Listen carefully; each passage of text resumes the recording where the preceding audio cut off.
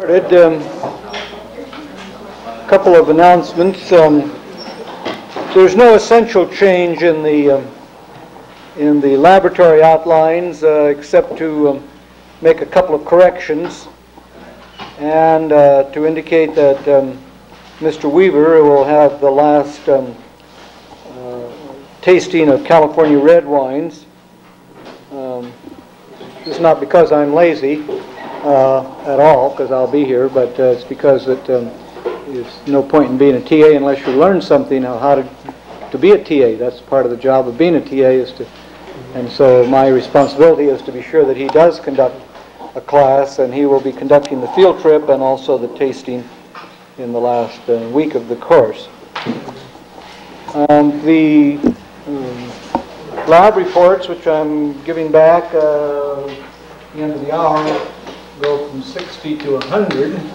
The average is about 84 to 85. I didn't actually run it down. Maybe slightly more than that. So quite a number of 90s, a lot of 80s, a few 70s, and just one or two below 70.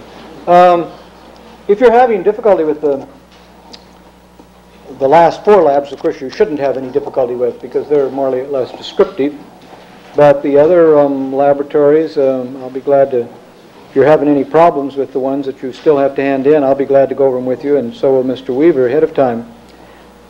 We're not trying to make them hard at all. They're fairly straightforward. Now, the lecture material for today is on Italy and on Vermouth. The Vermouth material is, as you know, somewhat out of place, but we didn't have any other place to put it. We do sparkling wine production in 124, and so I have agreed to at least do some lecture material on it. We will not have a laboratory on Vermouth production for reasons that will become obvious in just a few minutes.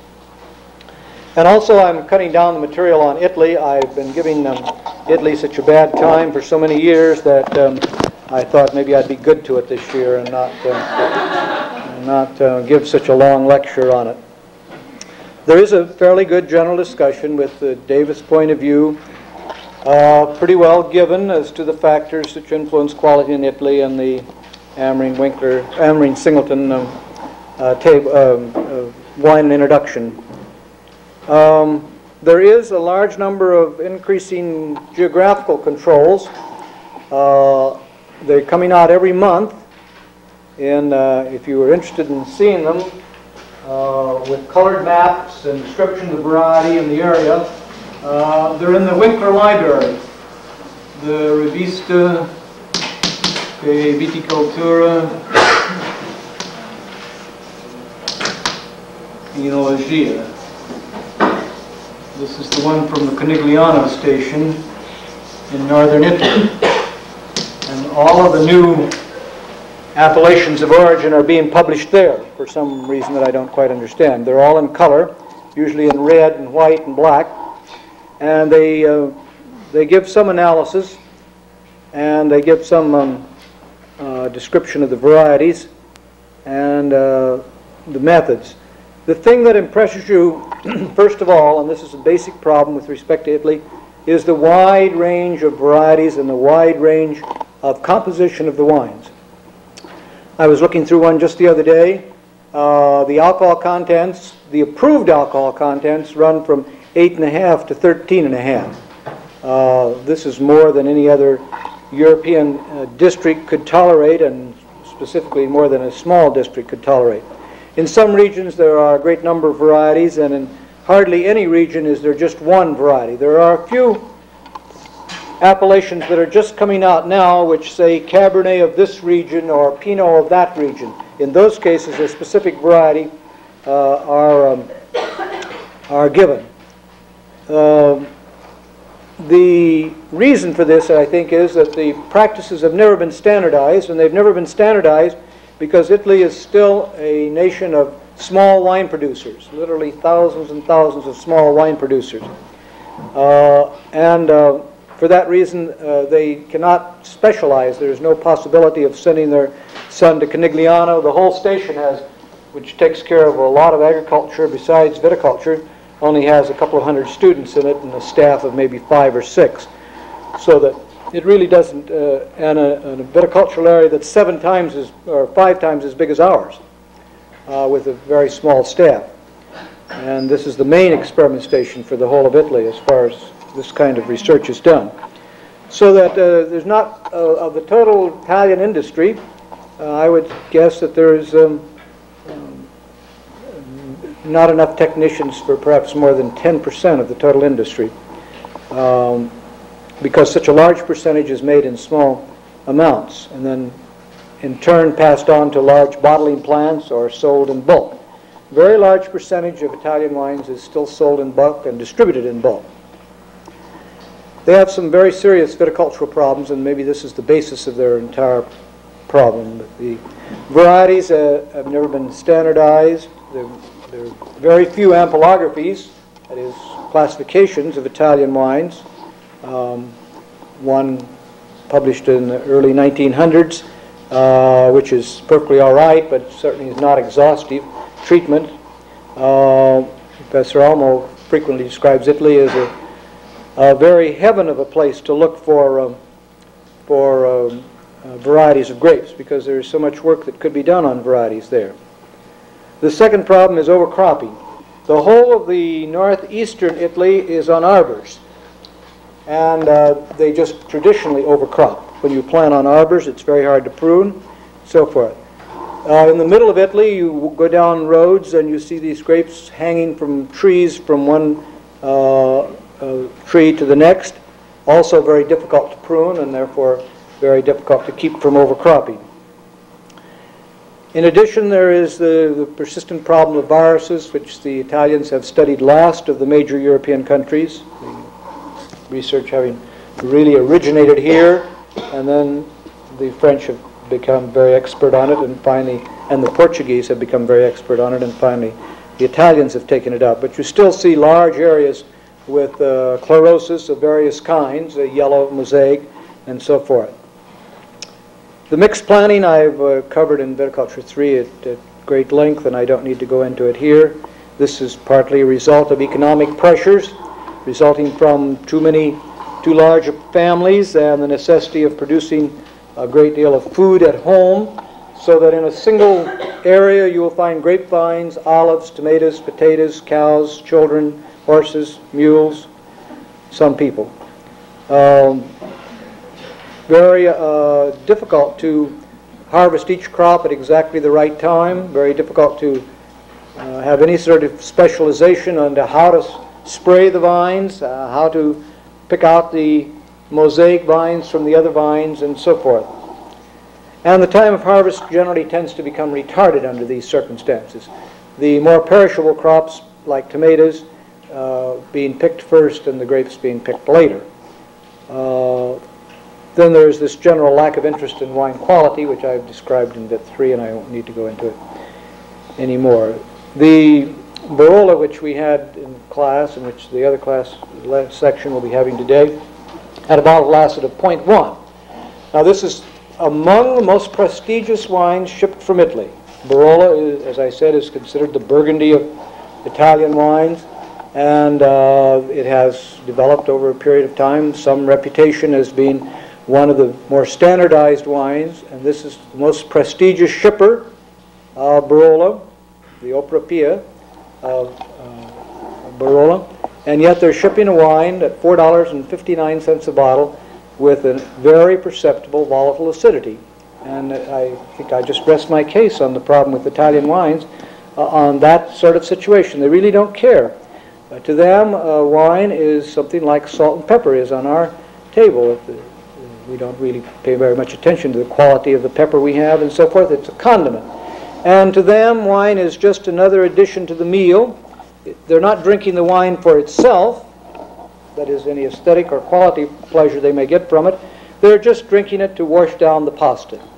And under those conditions, it's pretty hard to develop an interest in quality in Italy. There are several reasons why I think this will change. One, the European Common Market, which will move wines from one country to the next. Last year, Italy was the largest consumer of French champagne for the first time in history. If I was an Italian sparkling wine producer, that would put the fear of God in me right away quickly. Because if the French can send their champagnes to Italy and outbeat the Italians with their lower standards of living and lower wage income, there is something wrong with Italian sparkling wines. And I would want to find out as quickly as possible what was wrong with them. I think the problem is just lack of technological know-how and of the sort of things that is necessary to make a good wine industry, good grapes and good winemaking. There are a few indications that the situation might get somewhat better. The cooperative movement has begun to take an interest in quality because of the appellation of origins laws that have been applied to them now, and they're big enough to hire a good winemaker. So I would think that would be helpful. There are several thousand cooperative wineries in Italy.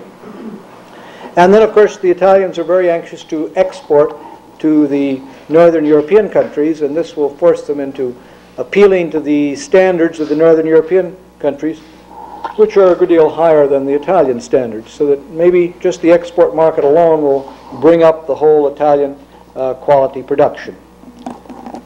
They have some of the problems that we have here too, however.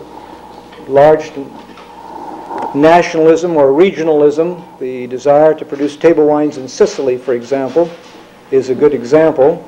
The Sicilians consider themselves to be better than the rest of the Italians, and maybe they are at some things. The mafia, for example. But they are intent on creating a table wine industry in Sicily, and they're spending a lot of time and energy in the little experiment station at Catania on this particular project. And maybe they will find some cooler areas, but it looks like a rather difficult sort of thing. Tuscany is the same way. The Tuscans could improve their winemaking procedures, but then the types would change somewhat. The Sangiovese for making Chianti is not the best variety for making a red wine, and yet they're sort of stuck with it because of regional pride. They can't change. They've had Sangiovese for 500 years or more, and so they don't want to change from this variety to another variety. That's a real difficult problem. I promised that I would say some word about the Governal process.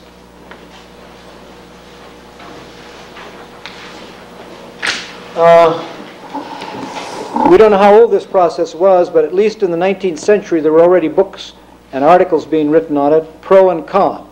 The process, briefly, is very simple. They make most of the red wine perfectly normally. Crush the grapes, punch them down daily, or pump over in the modern times, and press the wines at about 1 week.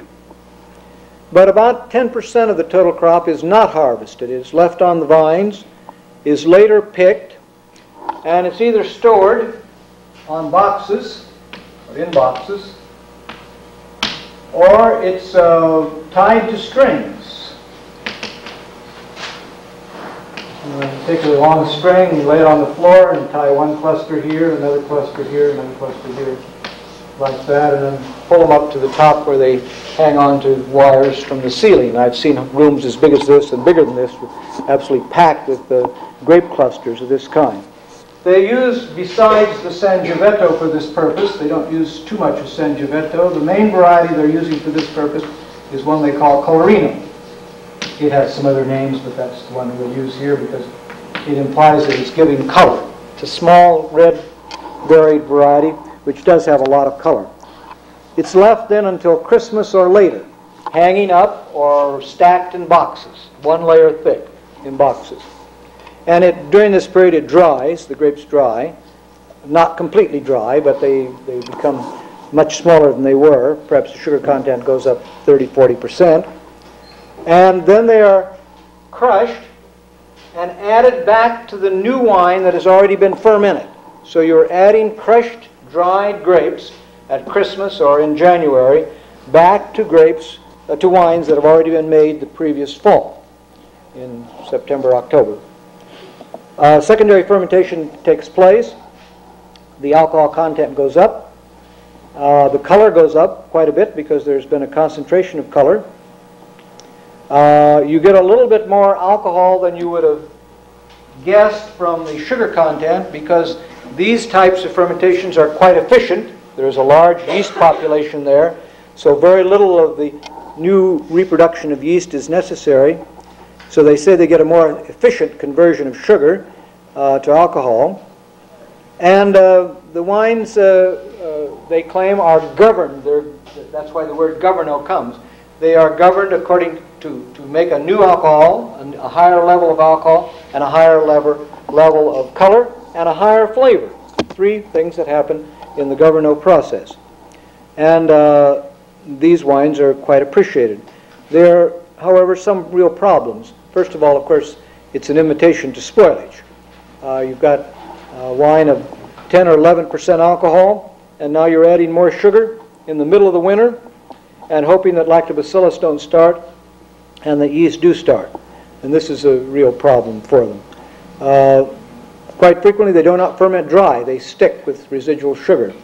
And then later, these wines will have a slow fermentation during the spring and the following summer. And the wines are frizzanti, they're gassy.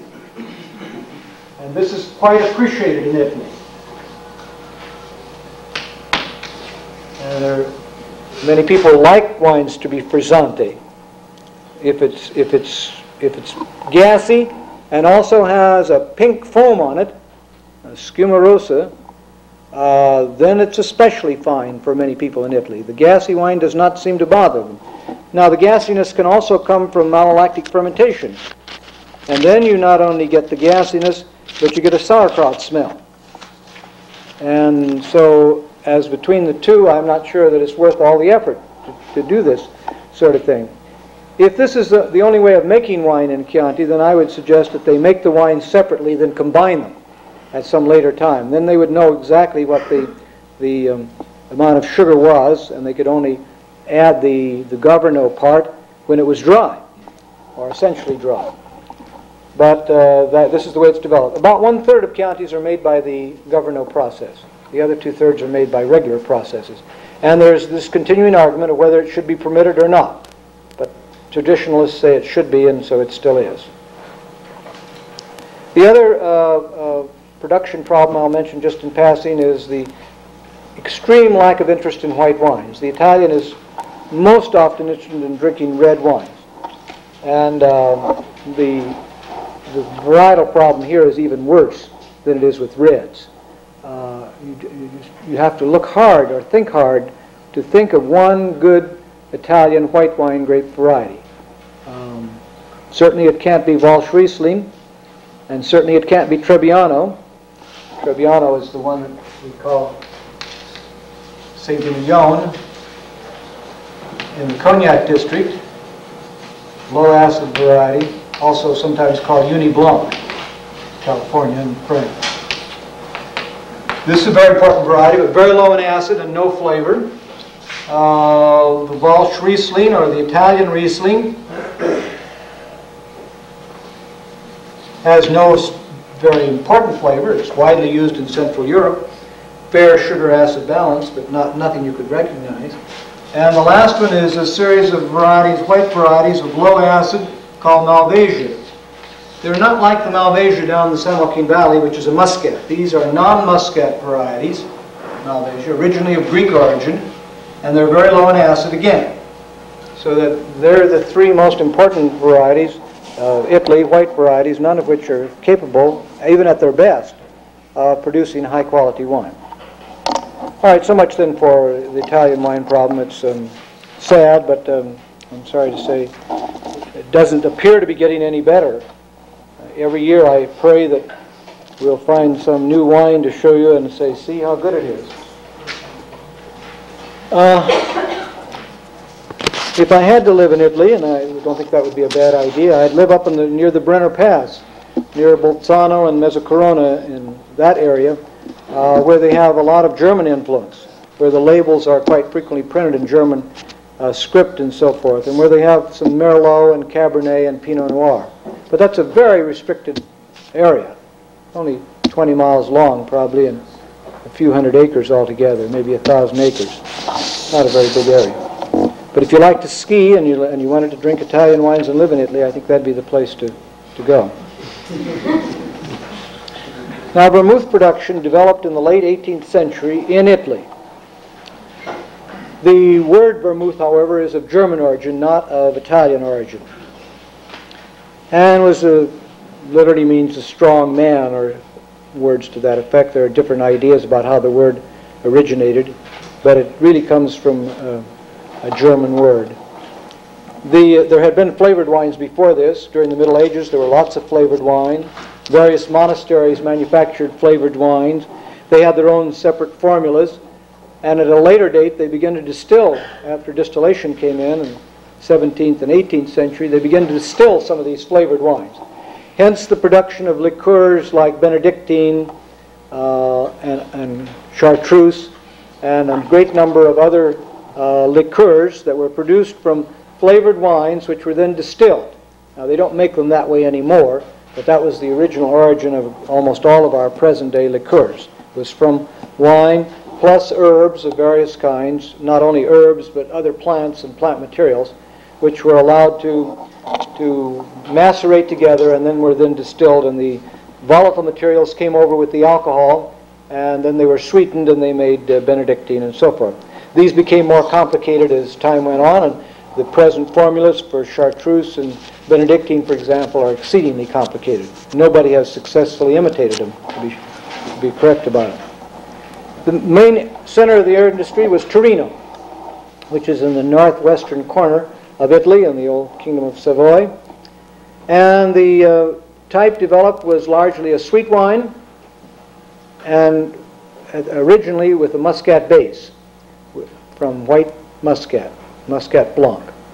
The same variety that we call Muscat Canelli or Muscat Frontignan in California, and they call Muscata Asti, or various other names connected with Italy, but it all turns out to be Muscat Blanc. Early ripening, highly flavored Muscat variety with some tendency to raisin in the warmer years. And to this wine was then added a variety of plant materials, including orange peel. Dried bitter orange peel and dried sweet orange peel, both were used. The other herbs were just the normal herbs of the region, Mediterranean herbs of various kinds. But as herb prices went down in the 17th, 18th, and 19th centuries, some more exotic materials began to be used. And I've given a list of some of those.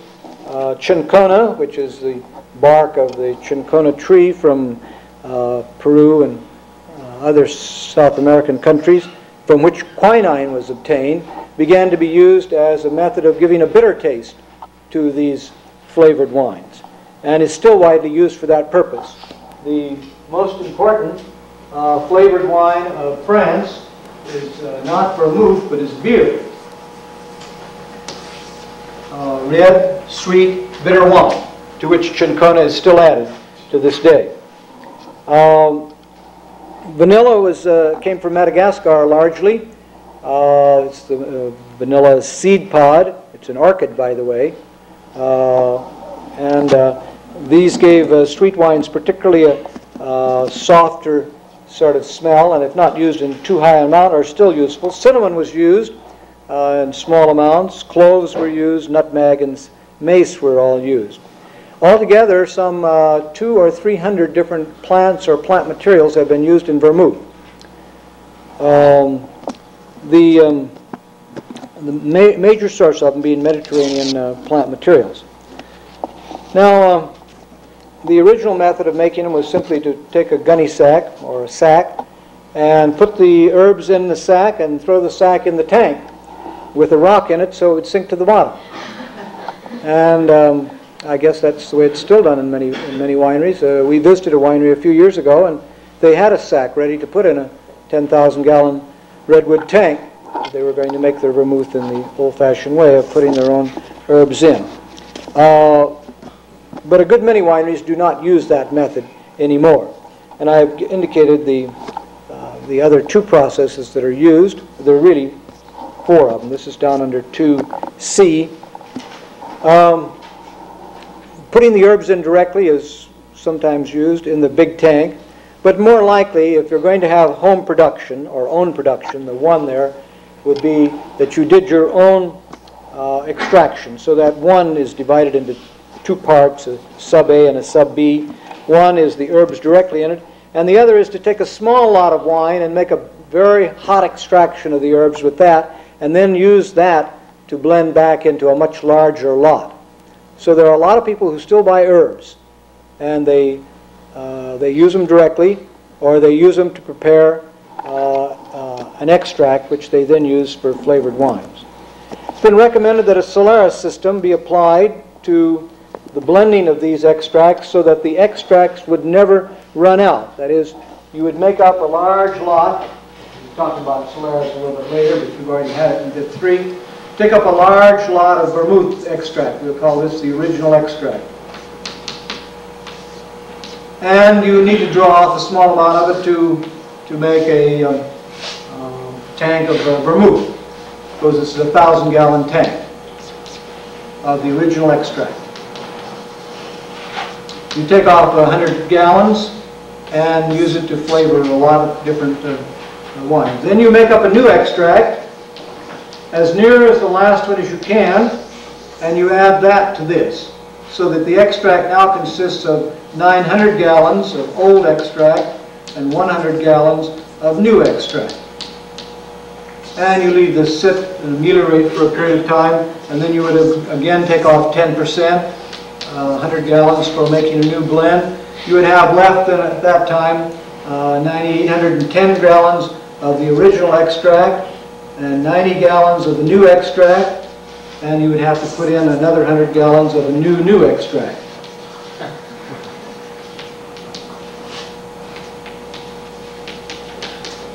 And so forth, and so that you never, it takes a long time to change the character of this. This is the basic idea of a Solera. Here you have a Vermouth Solera going. There are several wineries in California who've used this kind of a system. They've made up a large amount of extract, or in some cases have made up a large amount of vermouth, and then have taken off certain amounts of the vermouth and then put in new vermouth, so that their formula, their flavor, didn't change over a long period of time.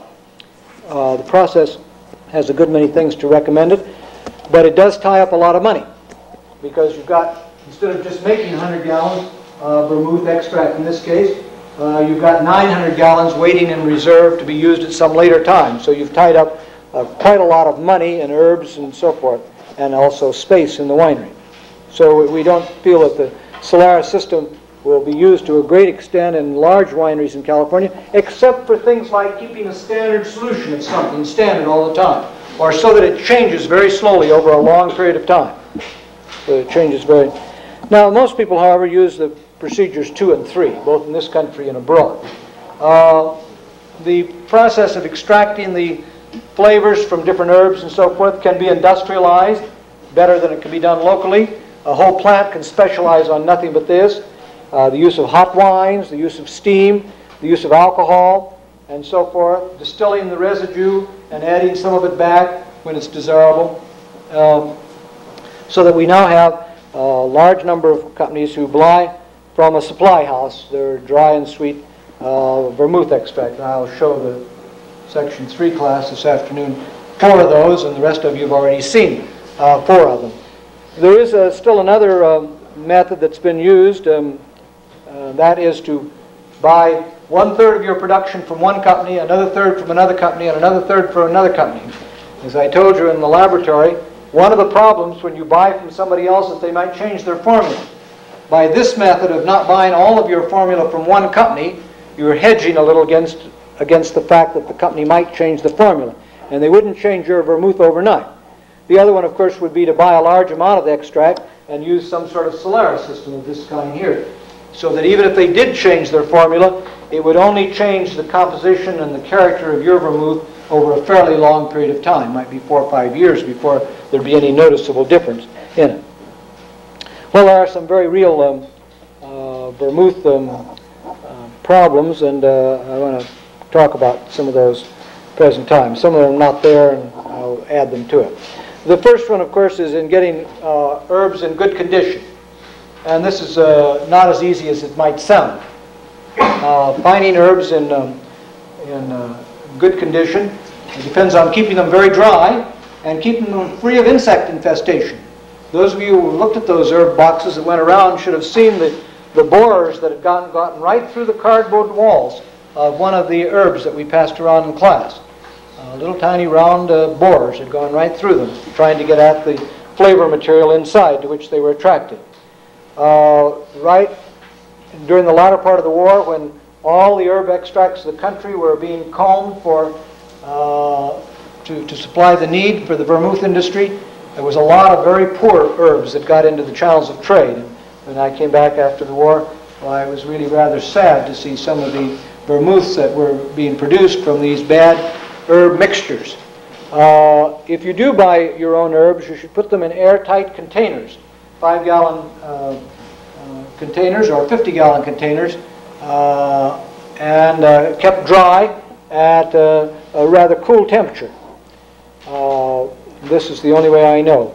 Second is the herbs get too old. They lose their flavor with time. Anise, the anise that I passed around in class, has very little anise left in it. It wouldn't make hardly any quality of anisette or any anise liqueur that you might make from it, because we've had it around for several years, and since we don't make vermouths anymore here, why it has not been replaced, and it should be replaced. There are reports in the literature that some herbs should not be kept around other herbs, that they have some bad effects on each other. I've not been able to prove that to my satisfaction, and it doesn't look like an easy problem to solve.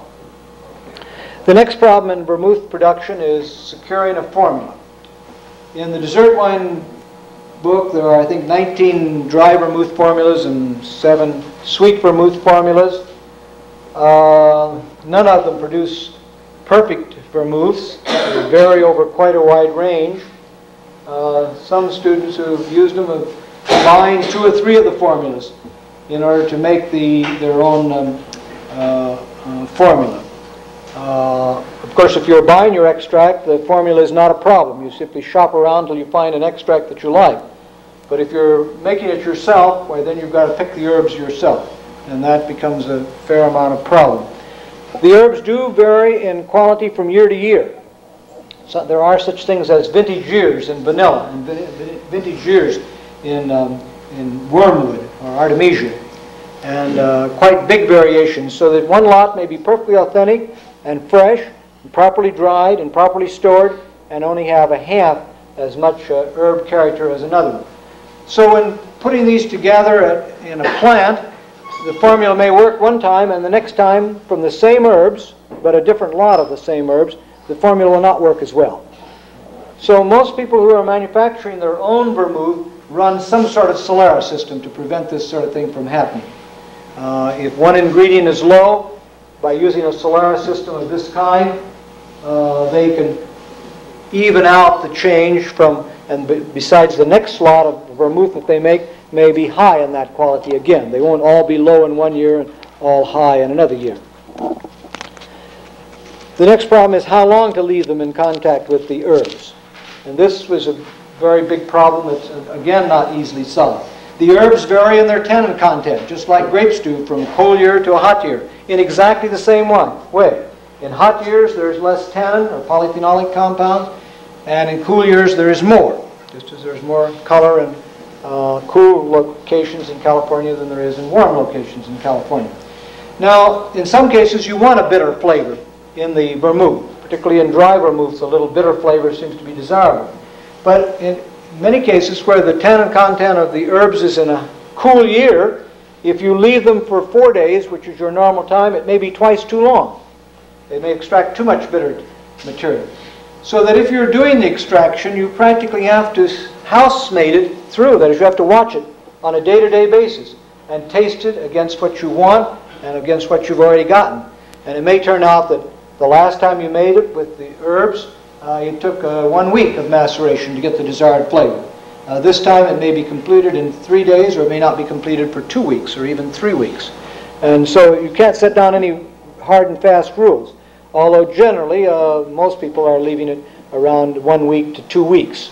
Although we visited a winery down at Lodi a few years ago that was leaving it in 30 days, which is about as long as any of I've heard in California. In small lots in the laboratory and so forth, if you do this, why sometimes 24 hours will give you a big enough extraction, surface to volume relationship being such as it is. The next problem is the clarification. If you think you've ever had problems in a winery in clarifying a Chardonnay or a white wine, you haven't seen any problems until it comes to clarifying vermouths. Vermouths can be very recalcitrant. They say in the wineries they're dirty dogs. They'll clarify just beautiful one time. The next time they'll clarify, they'll look beautiful, and you chill them, and they'll go cloudy and stay cloudy. The next time they'll filter brilliantly, you heat them up, they'll go cloudy, and they'll stay cloudy. This apparently has to do with extraction of various kind of colloidal material from the various herbs, and that they are not heat stable or they're not cold stable in many cases. So generally speaking, the people who make their own vermouths have to do both cold stabilization and hot stabilization in order to get the wines clarified. However, when you're using extracts, that's not so. In using extracts, the amount of extract is very small, and there's no contact with anything except what's alcohol soluble. The extract is an alcoholic solution of the herb material. It can be clarified as extract, so you're usually adding a fairly clear material, a small amount of it, to a large volume of wine. And so it's much easier to clarify wines to which you add extracts than it is to clarify wines which have had the herbs in direct contact with the wine. The pasteurization is usually done at moderate temperatures, around 160 to 170 Fahrenheit, for fairly short periods of time, followed by close filtration, and that will take care of the heat stabilization process.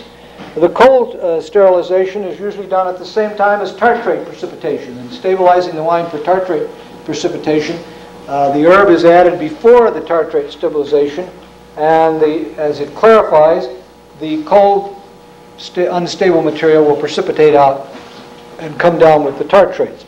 And the tartrates may help this clarification process itself. It's absolutely necessary to close filter vermouths, whether you make them from extract or whether you make them directly. And it's absolutely necessary that you make both hot and cold aging tests on them before they're distributed. And Professor Berger will have a special laboratory on that subject next quarter, so I won't go into any further detail about testing for clarification. The problem of the darkening of the white type has been with us for a long time. Dawson Wright down at Gallup published a paper some 15 years ago on this subject, recommending the use of SO2 as one method for preventing this, but admitting that this is a very dangerous solution, because by adding SO2 you cut down on some of the vermouth flavor. The SO2 reacts with some of the vermouth character, odors, and it also has its own smell, which detracts from the vermouth smell. So that you have to add SO2. The amounts that Mr. Wright recommended in the range of 100 to 125 do not seem to be terribly dangerous, but even so, we must recognize that it doesn't improve the quality. It may prevent the dry vermouths from darkening. The other method of keeping them very light, of course, has been the use of charcoal. And since the demand is for very, very light colored vermouths, this is a very attractive sort of solution, except that there are legal limits on the amount of charcoal that can be used. Some of you remember that you used to chew chewing gum that was black. And that, of course, has now been disapproved because charcoal is supposed to have carcinogenic agents in it. And so the use of charcoal is strictly limited by law in this country. So in order to get materials that are light enough, the vermouth people now are using specially prepared white wines. The white wines are separated, only the free-run juice is used. In the San Joaquin Valley, where they're using Thompson's for this purpose, only the free-run juice, and there's absolutely no fermentation allowed to take place on the skin. So they're trying to get a white wine that's as light as possible in color. In many cases, they try and keep it out of contact with the air, keep it under SO2 the entire time, and produce a wine as light as possible. The bitterness problem has not been published on, but everybody's aware of the bitterness problem. And polyvinyl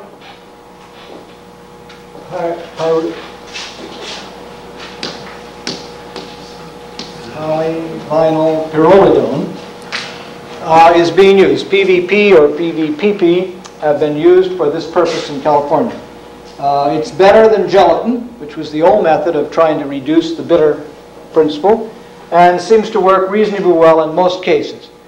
We've had a few complaints about bitterness in dry vermouths, but in general, at 4% sugar, the bitter taste is largely subdued, and so that you don't have to worry about the bitter taste in dry vermouths too often, although once in a while you'll find one that does have too much bitter taste. Maybe a little bitter taste is all right. I'm not saying it's bad, but you don't want it to come out and hit you in the nose.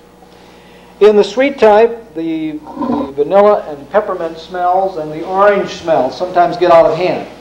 The ideal formula, or the ideal extract, is one where you have difficulty identifying individual characteristics, that no one of them tends to predominate. That if you can identify them, they're all a part of a balanced herb character. But where one of them predominates all the others and tends to subdue all the others, it makes it much less interesting. It doesn't make for a complex vermouth character. And finally, there's the lack of vermouth character in many wines. They reduce the amount of extract or reduce the amount of herbs so that in some cases you really have to think, am I drinking vermouth or am I not drinking vermouth? It's down that low in some cases. This, of course, reflects, as I said in the laboratory, the fact that dry vermouths, at least, are used almost exclusively in this country for the making of the martini cocktail.